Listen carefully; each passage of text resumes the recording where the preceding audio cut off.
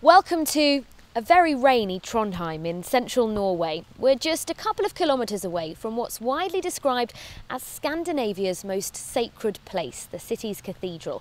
Thousands of people come here every year, by boat, by plane, by car. But what makes pilgrims travel the traditional way? On foot.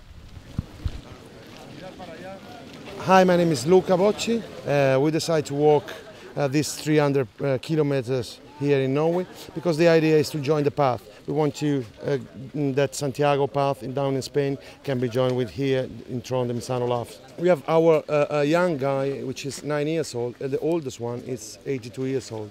So we stay in pavilion, in sport pavilion, and we have our kitchen with us. We have our food with us. We are not reached the cathedral yet. We are on our way, and there are just 1 kilometer here, so we want to go there as soon as we can. It's like a feeling we want to reach our goal, you know.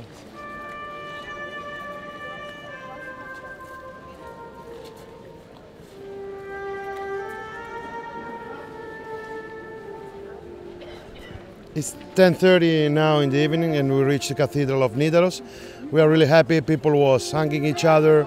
The heart started beating in a strange way, but we made it. After 300 kilometers, we made it. We are here.